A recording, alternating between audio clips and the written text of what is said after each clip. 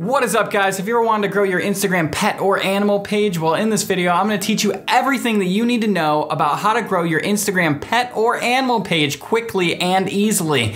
Let's get into it. So before we get into it, what's up? My name is Jake. Welcome to my YouTube channel. I have an Instagram following of over 250,000 followers, and during the week, I'm a digital marketing manager, so you can trust me, we're gonna get you to the top here. And if you get any useful information out of this video, make sure you smash that thumbs up button and consider subscribing to the channel or joining us in our Discord server. Link is down in the description below. Let's get into it. So to start this off, I've got one of my Instagram pages, Animals Being Silly, pulled up on the screen here, and this is obviously an animal account I grew myself, so you guys can trust that I know exactly what I'm doing when it comes to animal pages. So the first thing that you want to get into when you're actually going on your animal page is you want to make it look aesthetically pleasing for people to follow, or else they're just not gonna follow your page, to be honest. So when you look at my page here, you've got my handle, Animals Being Silly, so you want your Instagram handle for your pet or your animal page to be exactly what your page is about. So if you have a Samoyed and its name is Henry, then you want your Instagram handle to be Henry Samoyed A, so people can search for Samoyeds, because they do on Google and Instagram, and then they can actually pull up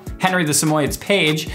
And B, it's really important because it just makes your account look a lot cleaner. You don't want to use any underscores, you don't want to use any periods in your handle, just have it nice and clean, kind of like I have here with Animals Being Silly. So next you want a beautiful profile picture and you want beautiful cover photos. This is really important because when people visit your page, they're gonna remember the pictures more than they're gonna remember the words. And if the pictures are really memorable, people are gonna interact with your Instagram profile even more. And that's just super important to actually succeeding on the gram. So moving on to the name here, you'll notice that my name here is actually Funny Animal Videos, and that's because that is what my account is about. So when people are searching Instagram or they're searching Google, then your account can actually get pulled up based on what it is that people are searching. So people aren't actually searching for your dog name Henry, they're searching for Henry the Samoyed. So they're actually gonna be searching for the keyword Samoyed, and that is what's actually gonna pull up Henry. So if your dog's name is Henry, put the word Henry and then put a line and then put the breed of the dog or the cat or whatever it is next to the line, so that way it is searchable on Instagram and Google, because Instagram is just a giant search engine for those of you who don't know.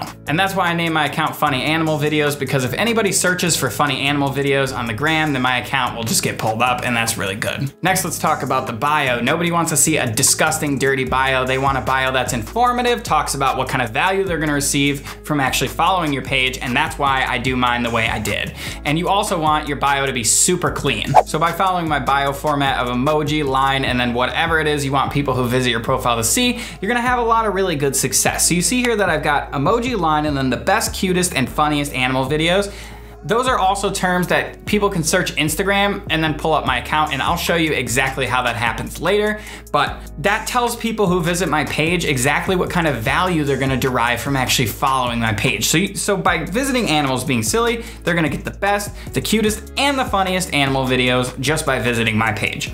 Next, we incentivize them to actually interact with our profile by following and turning on post notifications. And you don't wanna be too blatant with it, so just make it nice and simple for them. Don't be in their face, don't say it 100 times. And then the next thing I've got here is I've got an emoji that points down to a link, so if you're selling merch or you're selling anything at all, this is really good because it actually points the eye downward. And then I talk about what it is. So learn how to grow your Instagram. Just visit my channel, that's the link to my channel. And the other thing you need when you're setting up your animal or your pet page for success is you need 9 pieces of really good content to start off on your page. Now, a really good way to actually grow this page is follow for follow, and I'll link a video up here, so that way you guys can check out exactly how to do the follow for follow strategy to make sure that your account actually starts growing organically, because if you post great content and there's not an audience there to push it, then it doesn't really do you any good because there's no one to actually see that content. That's why it's really important to check out those strategies that I talk about in that video, whether it's follow for follow or the $1.80 strategy. There's a whole bunch of information and I talk about it piece by piece, so that way you can succeed on the gram. And the next question you probably have is, how often should I post on my pet or my animal Instagram account? And that's a really good question, because in my opinion, I think you should post at least once a day,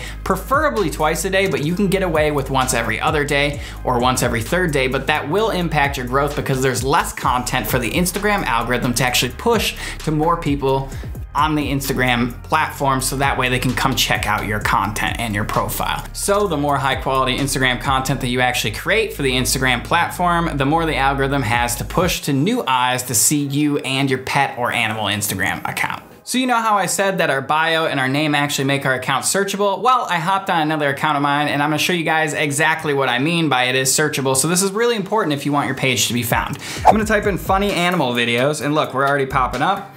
But this is just gonna be an organic search, so we're not gonna go to the recommended. But we see animals being silly pops up when you type in funny animal videos on Instagram. Go ahead, try it for yourself on your phone. And if you want a really good example of how to grow your pet page quickly, well, I've got my girlfriend's page, Pippin Meeks, pulled up on my phone here. This is my girlfriend's page that she started after watching all my videos, and it works great for her. She's grown so fast and she's killing it. So we see that she's got Pip and Mika, which are her cat's names, and then she's got the breeds, which makes them searchable for Instagram and for Google. And then followed up by that, she's got the information that she wants people to know who visit her page. She's got the matching profile picture and the cover photos like we talked about. And then she's got the call to action of following us for daily cuteness. And that's really important. So let's move into how to actually structure your Instagram post so that way when people actually see your Instagram post on the Explore page, they wanna follow you. So here's an example from one of my recent posts on animals being silly, and you'll see that this post absolutely killed it. And you know what? I gained like 8,000 or 9,000 followers off this post, but I don't have insights for Reels, so I can't tell you the exact amount. So the first thing that you actually need is you need to have your caption. Now the caption needs to be engaging, but in my case, this is a video where you have to listen to the audio that comes out of this video. So I put volume on with some emojis, and you don't wanna just say, oh, so cute. You want something that draws the viewer's attention to the post. You want something that engages the viewers or captivates them to leave a comment. So ask them a question. That's a really good way to get people to actually engage with your content. And when people engage with your content, that means the Instagram algorithm's like, hey, this isn't a crappy piece of content. Let's push it further. So the farther it gets pushed, the more people that are actually gonna see the post, and the higher probability you're gonna get more followers from that post. The next line here is my call to action. So follow me at Animals Being Silly for the funniest animal videos on the gram. Now, I know a lot of people are like, follow me at whatever for more. No. We don't really care what for more is. You want people to know what sort of value they're gonna derive from following you.